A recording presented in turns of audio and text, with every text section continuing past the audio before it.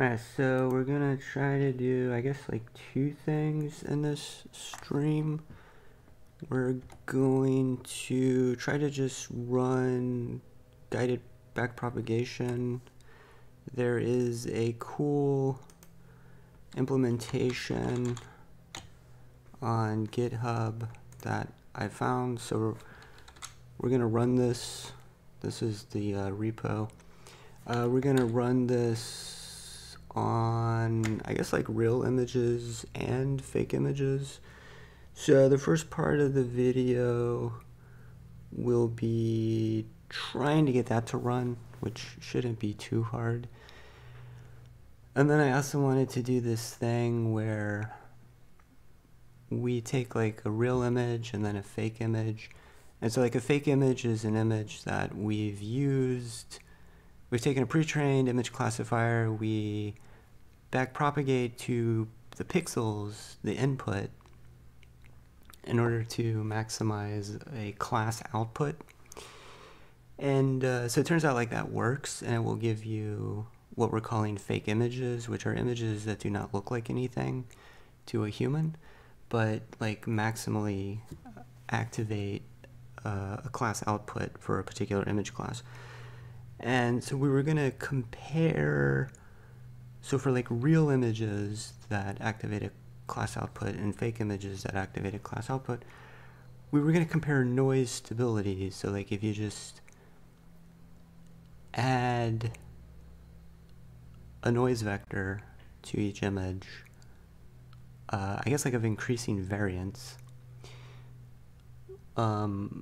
what effect does that have on the classification? But yeah, so the first thing we wanted to do was get guided backpropagation working. So guided backpropagation is supposed to be like a technique where it tells you which pixels in the image, if you increased their intensity, it would increase the class output for a particular class, I think is the intuition. And we've been trying it, we want to run it on like a real image for a real class, and then we want to run it on one of our fake images. It doesn't necessarily seem like it's coherent to run it on a fake image, because like the fake images are produced using the gradients, and I think for the fake images, like the gradients are going to be 0, like for all pixels, because like the class output like is maximized, so like the partial derivative would be 0 for all pixels. But you know, I guess we'll find out. Okay, so anyway, the other thing to note is that this repository is written in PyTorch, or Torch, whatever it's called, as opposed to TensorFlow. I usually write everything in TensorFlow, but that shouldn't be too bad.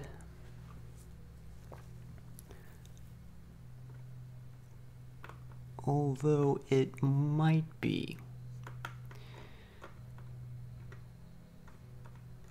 So anyway, okay, so we're gonna clone into the repo, and okay, so I need to look at the code real fast here. So this is the guided backprop, and yeah, so I think, yeah, like I think we're gonna directly modify this script, because I think you just directly run this script, and I think it gives you, yeah, like they use a model built into Torch, and yeah, so I think we can just directly run this and then just modify it. And I think, let's see, what model are they using? Oh, cool. I didn't know you could do that. You can like click on functions. So I think, yeah, so they give you like 3 starter images, but like you can find your own images and put in the relevant folder and call the script. And yeah, so they're using AlexNet. And yeah, so we'll just use AlexNet. I don't really know what AlexNet is, but I think it was one of the earlier, I think it was like the first convolutional network that like, it was like in 2012 that got, I don't know, 90% on something, some data set. Okay, so, alright, so, okay, alright, so we're just going to run the script as it is. So we need to clone into the repo. Clone into the repo, bro. Okay, so we totally just cloned into that repo. And now I think we, so I need to, oh, I think I need to change, I need to get into this folder. Oh no, I'm already in the, okay, so I can just directly call the script.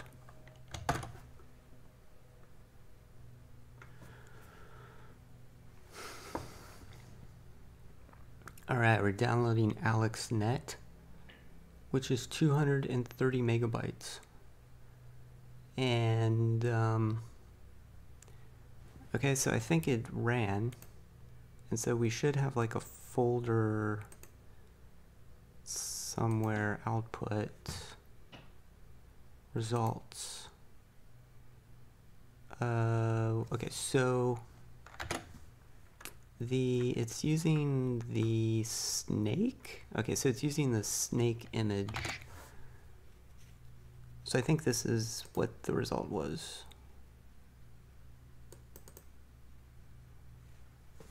Yeah, okay, so like that is the result.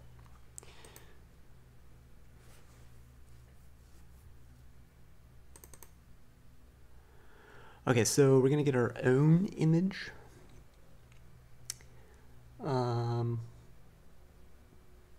Yeah, we're gonna get our own image of an analog clock, since that's my class I've been using. And we'll save,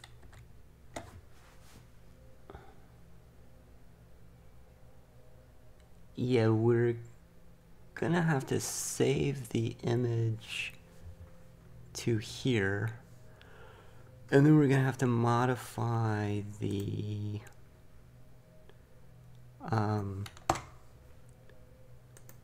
script to use the image that we downloaded. And I guess then once we figure that, let's see, I don't quite know how to like save an image to a folder, but it can't be that hard.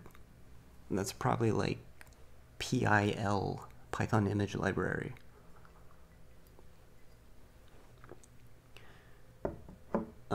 Yeah. Okay. Well, okay. So first of all, let's modify this script. And I know you can do that within Colab, and I completely forgot how to do it. So, Colab open file. Yeah, no, open code file.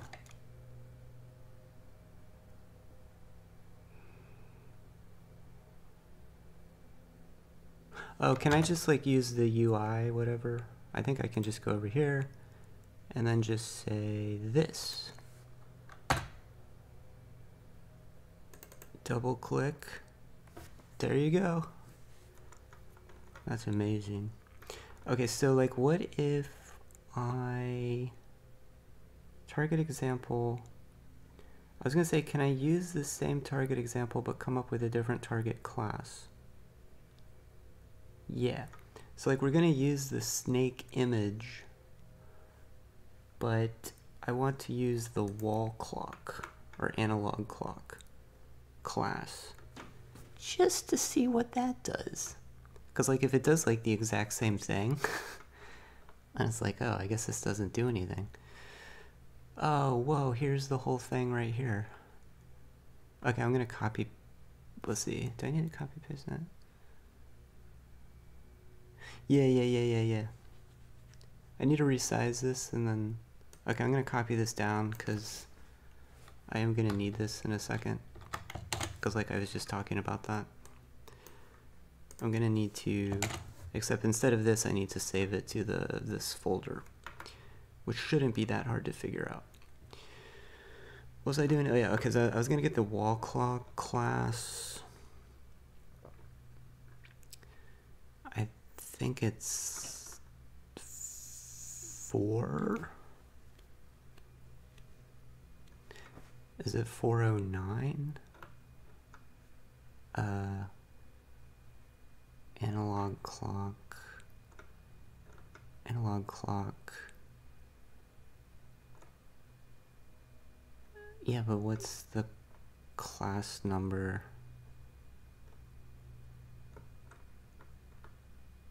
It's 4. Okay. That was 20 minutes to figure that out, so that's cool. Okay, so I want to modify this script, and so we're going to come down here, and then we're going to say generate gradients from the snake image, but instead of the snake target class, use 4, which is analog clock. All right, and then run it. So, and then it should just output these 2 images.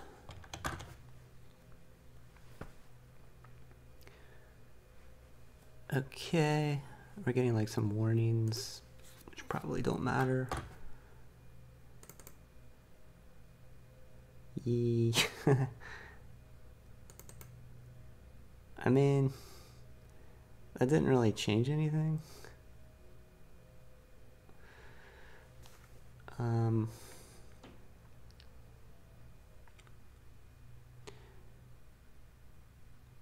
Did that work?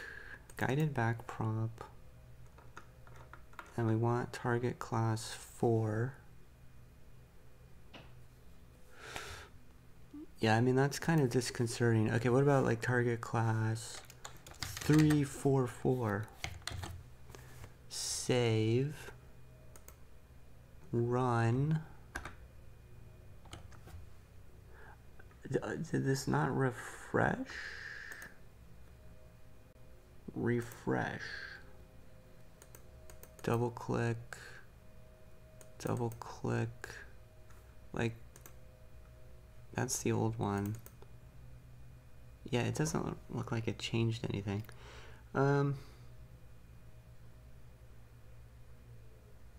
Is this whole technique a scam?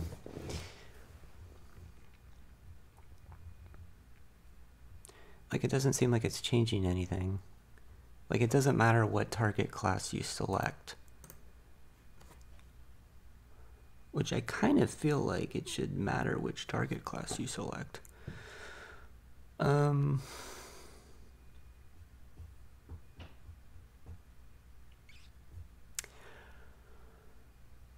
let me, yeah, let me just do the thing. Let me do the same thing like with a fake image.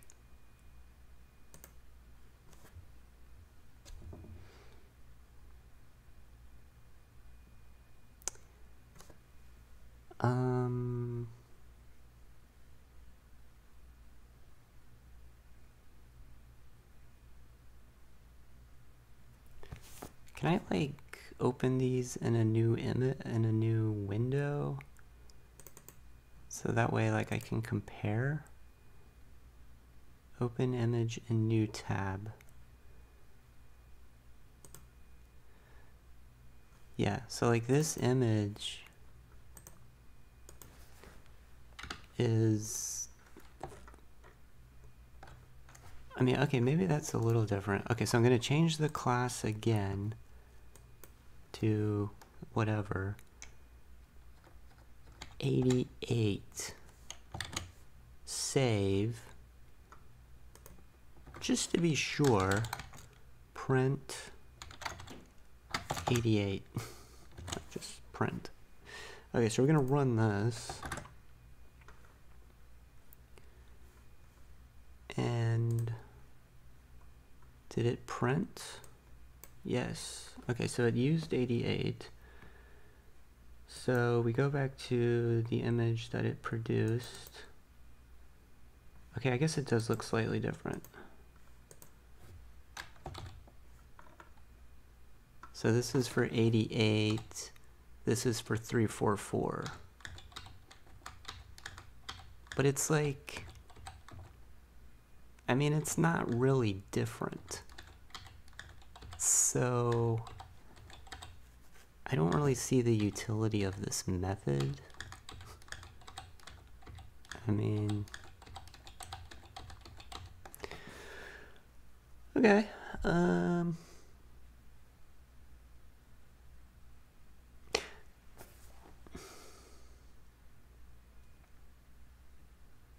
Well, no, there was one if you did a dog versus a cat. Although I don't know if I'm going to be able to find the...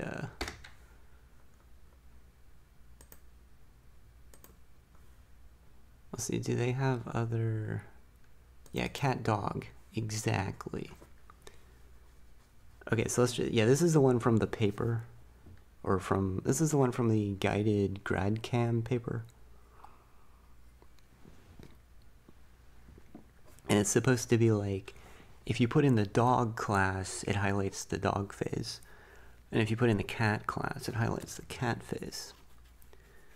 So, yeah, let me go get the dog and cat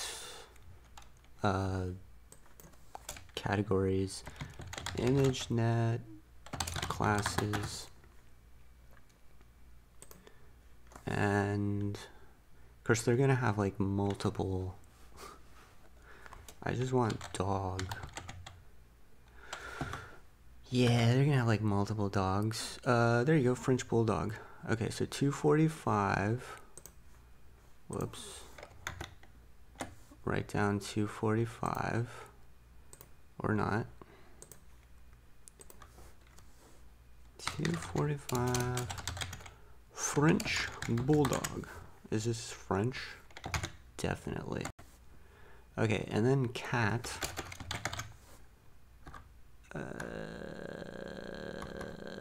Tiger cat, Persian cat. Why are there so many categories? Okay, 281. I mean, it's like, who came up with this stuff? 281. Tabby cat. Okay, so this should work. So if we use this image, and we put in the class Bulldog, it should highlight this guy, and not the cat.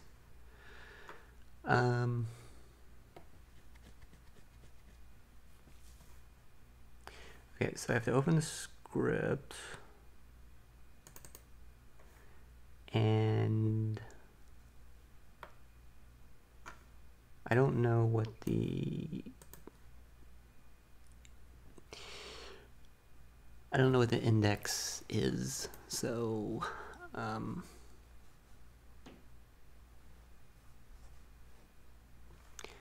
misc functions. Need to figure out what the index for the dog is. It's 1. Okay. Okay, so we're going to change this to 1. This will open the cat dog image. And then we're going to do 245. for the dog class. And so that should highlight the dog in the image.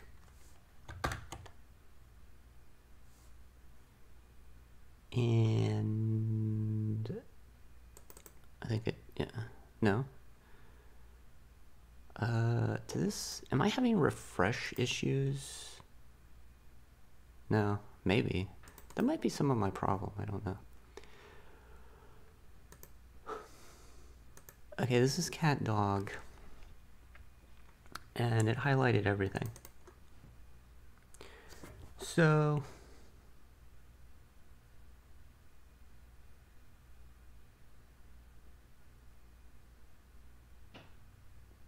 yeah,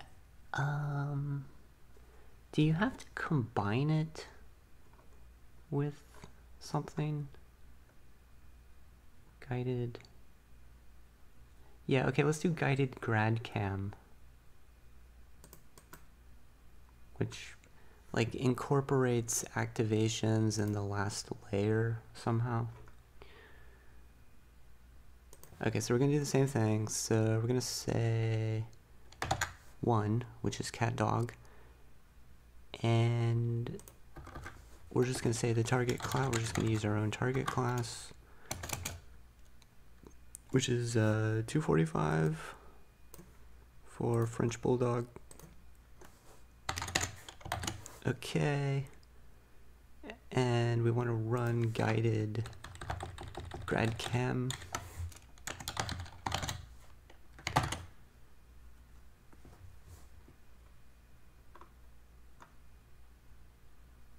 Results, refresh,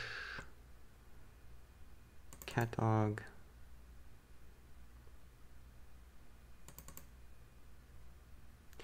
Okay, yeah, it's kind of more highlighting the dog, I guess. So then if we say the cat class, it should more highlight the class. This isn't doing what I thought it was going to do, though. I mean, like, that doesn't look as good as the paper. So maybe it's like a different classifier. I mean, I guess it's like, yeah, the dog is more highlighted. Okay, so let's do the same thing with the class, or with the cat class. So it's 281. Change this to 281, save, run.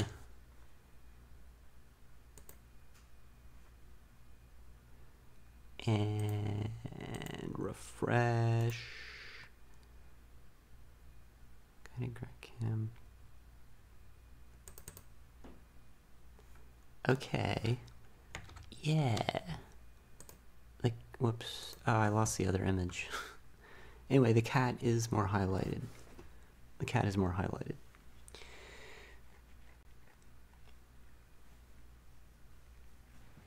So it kind of works. But it's like, okay, what if I just pick a random target class that presumably has nothing to do with cats or dogs? So let's say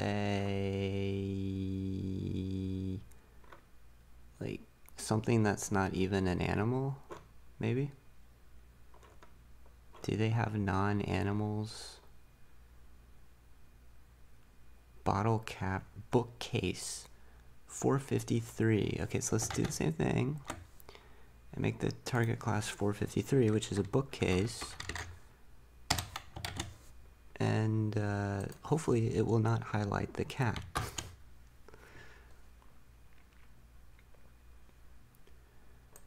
I don't know if I need to do the refresh or not.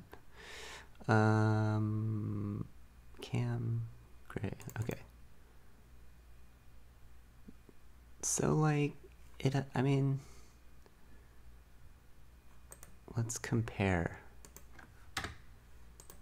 Okay, this is tabby cat as your target class. And then this is bookcase.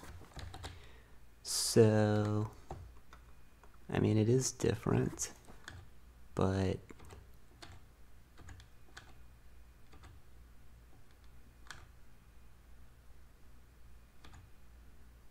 guess that kind of makes sense.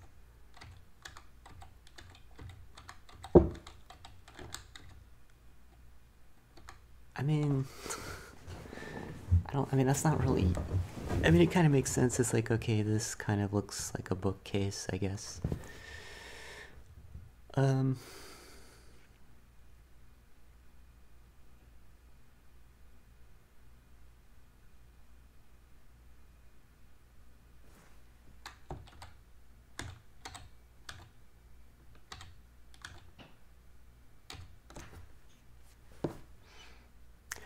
Okay, I think I'm going to switch to the noise stability situation.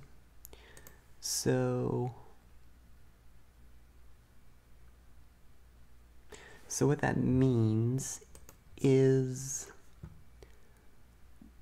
yeah, like we're going to get an image off of the internet. In this case, I think this is a hen. And then we're going to feed it to our image classifier, which is mobilenet. And we're going to try to figure out the classification. And then we're going to noise the image. And then we're going to try to, I guess, try to make a, you know, like a plot of increasing noise with the class activation intensity. And we're going to compare those plots for real images and fake images. So I need to load mobilenet, which is in one of these. This notebook is not organized at all. Okay, so this is mobilenet. That was ResNet. I mean, I could easily use ResNet, but we'll use mobilenet. So this is mobilenet, and we're going to load it. And trying to think if I need a GPU. Probably not. Always conserve GPUs, you know?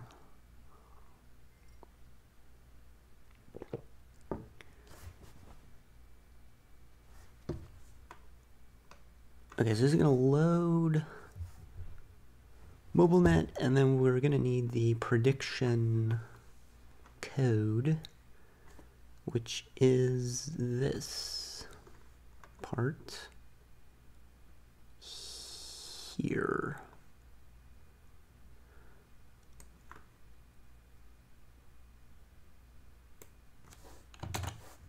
So we have 9 fake images. And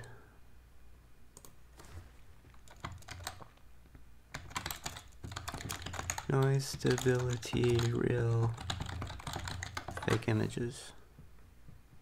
There's probably a better word for like the fake images, but okay, so when this finishes running, we will run the mobilenet on the fake images. And they will be, I think, analog clocks or whatever it was.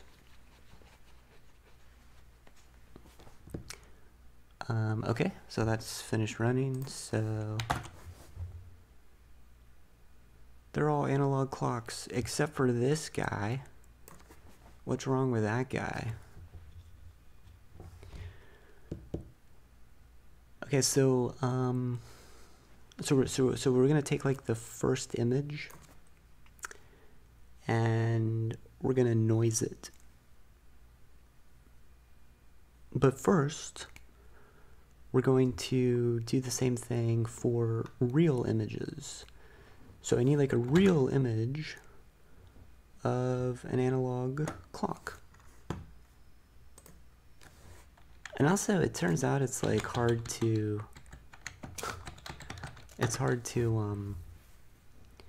like if you just want like 100 images of analog clocks, that's non-trivial. Because like ImageNet, I mean, yeah, you can download the entirety of ImageNet, but Okay, so anyway, yeah, they're all good. I mean, these are all quality analog clocks. Undeniable. Copy link address, please. See, these guys are trying to, like, sell clocks. It's like I'm running neural net experiments. Which is, you know, is probably slightly abusive to their server. But, you know. Okay, so is this even going to open? No. Cannot identify image file. Oh, because it didn't actually copy the... Because it did... Okay, I'm going to have to, like... Okay, analog clock... Like Google rewrote the link or something. Okay, so I think if I click on it, and then I need to get the URL somehow, but American time.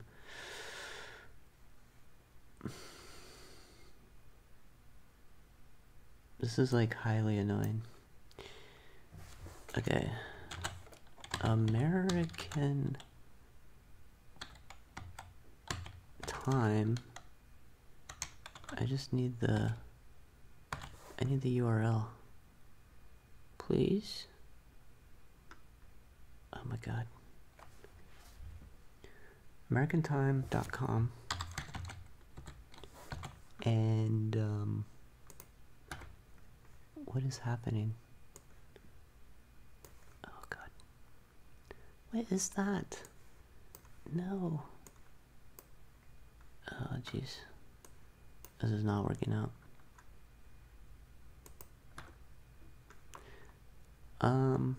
Is it like just not gonna give you the URL? Okay, what if I just click on it? Right? I mean... Yeah.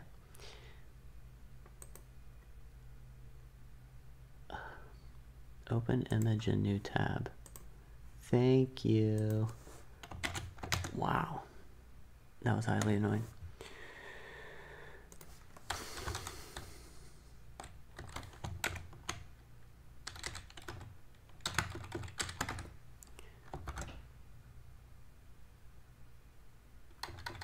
And I mean, like, okay, so I think that worked. And then I need to run it through the mobilenet. See what classification we get. Which has like this part. Yeah. So just that. Need that. Resize. Actual clock, and then yeah, do the predictions. And there's only one prediction.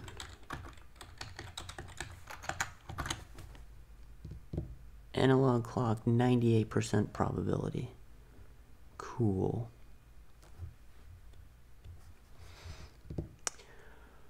Okay, so now we want to noise the analog clock. That's going to be annoying. Yeah. That's going to be highly annoying. So we want to do, okay, so like actual clock is what actually goes into the network. And why are all of the values so high? Oh, because like it's a white background. Yeah, it's a white background. So that'd be a high intensity.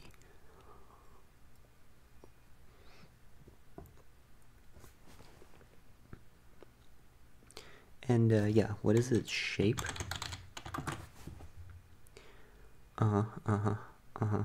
So we want to make a batch.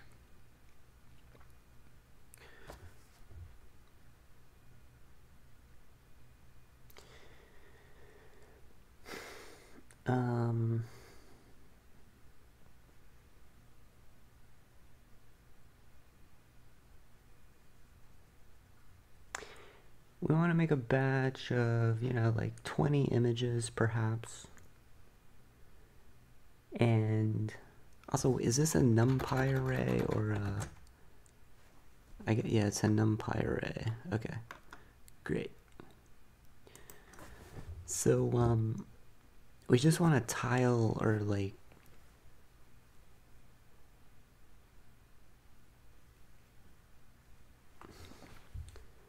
Yeah, I just want to like repeat it like 20 times.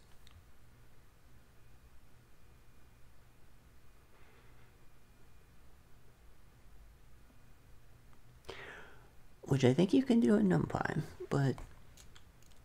Okay, so... That's the shape. So we're gonna create a new thing. And we want the new thing to be like 10 and the rest of the dimensions the same. So there's probably a command to do that. Real clock batch. But I don't know what the command is. Is there like repeat? Copy? Okay, repeat. And the actual clock.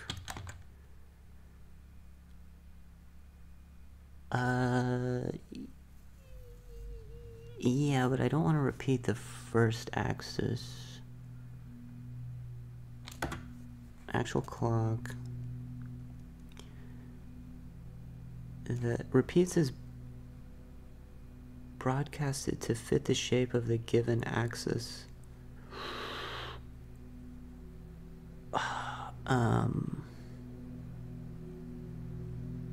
I don't know what that means. So we want to repeat it, say 5 times. Or it can be an array of ints.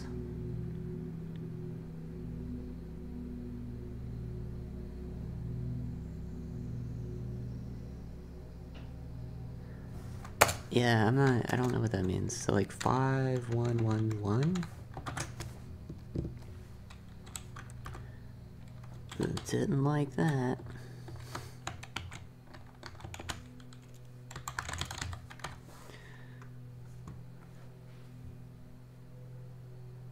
The heck?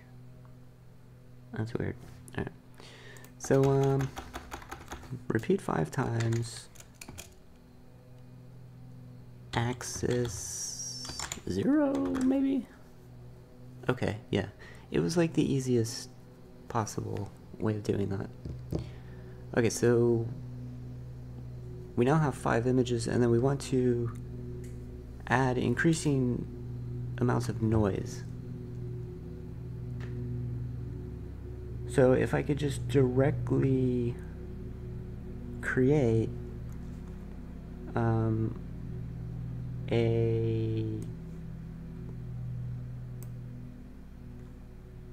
like a noise vector with these dimensions where the variance of the noise increases,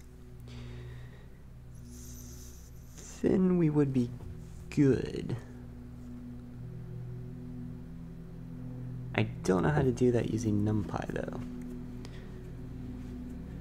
So I'm just going to use Python.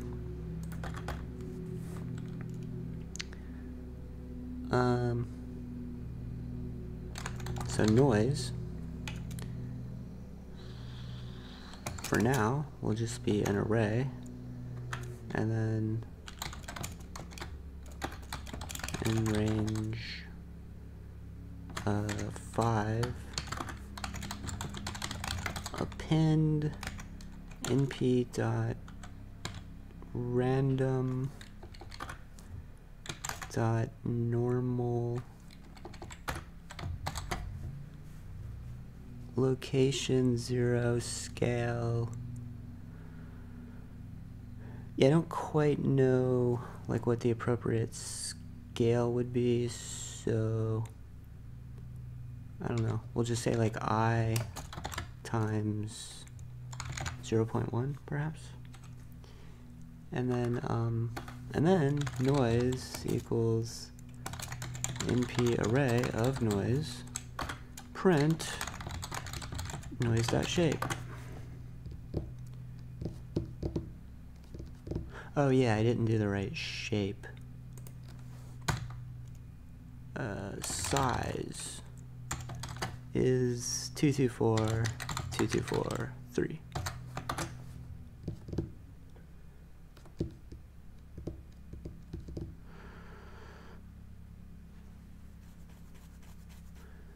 Okay, so then we just say noised clocks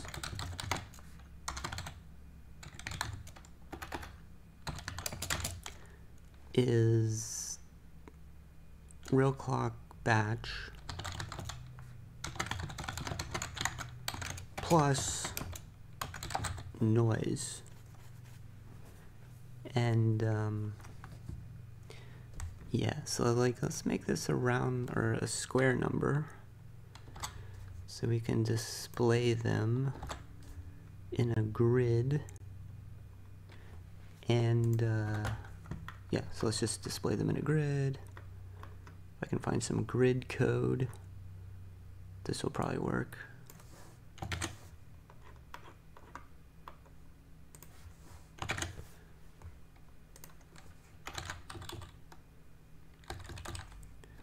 So it's 3 by 3 because we have 9 images. And that's 3 by 3. And that's 3 by 3. And I don't know. Just say noised clocks R times 3 plus C.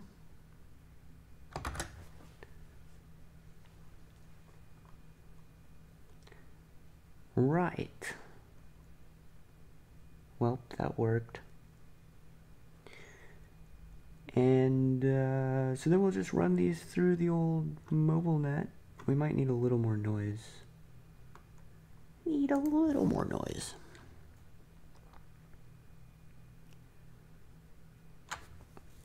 Also, yeah, like, I'll handle the clipping issue later. Maybe. Nice, nice. So yeah, like, I feel like it's still gonna... Okay, so...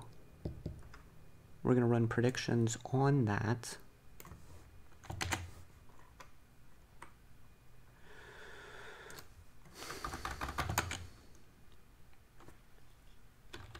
So we pass in the noised clocks batch, and there's 9 of them. So here we go. Alright, analog clock. Good. Although, why is that only 74% probability? It used to be higher. I don't know. Okay, wall clock, wall clock, wall clock. Manhole cover, sea urchin, sea urchin, sea urchin, bubble. That's cool. So, like, basically, so, well, yeah, I was gonna say bubble is the class that mobilenet defaults to if you put in random noise. I don't think that's true though. I think it's velvet. So anyway, I think this is a bubble, which kind of makes sense. And then sea urchin, sea urchin, sea urchin. Manhole cover, wall clock, wall clock. I mean, I guess technically this is more of a wall clock than, I mean, what is the difference between a wall clock and an analog clock? There is no difference. Okay, so,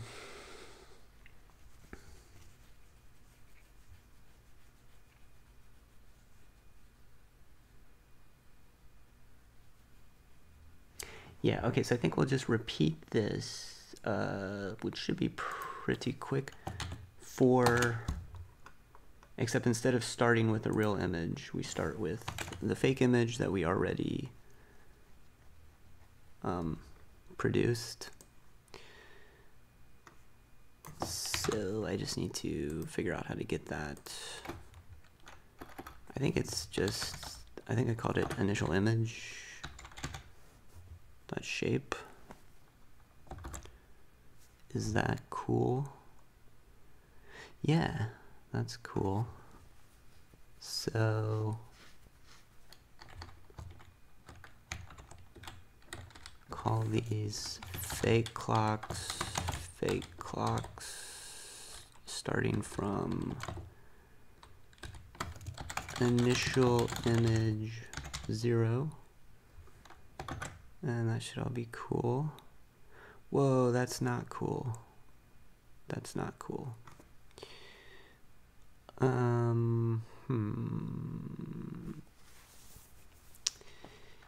Yeah, I think we want to maintain this axis. So no, that's still not cool. Why is that not cool? Oh, because I didn't do it down here. Yeah, that's cool.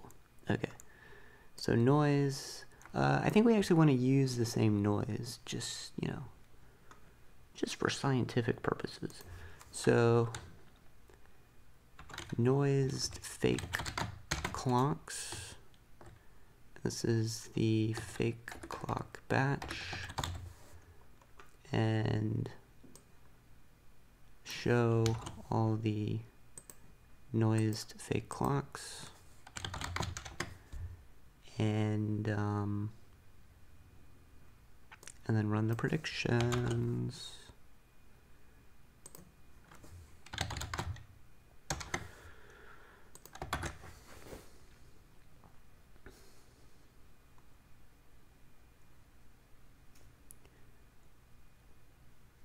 And analog clock. I mean, it seems to behave the same, actually. I guess it's kind of like, we're kind of curious of like I mean, you have like a point in the input space that's classified with high probability as like a clock. And so then it kind of, I guess in some sense, makes sense to talk about like the volume in the space around that point. And it kind of seems intuitive that like the volume around like a fake image would be different than the volume around a real image. So, I mean, it doesn't seem like that so far, but, yeah, maybe we'll try to think of a way of, like, testing that better. Like, is the volume in the input space of a pre-trained mobilenet for a real image the same as for a fake image? I mean, kind of in some ways, maybe like the fake image would be larger, like a larger volume. Don't know. All right.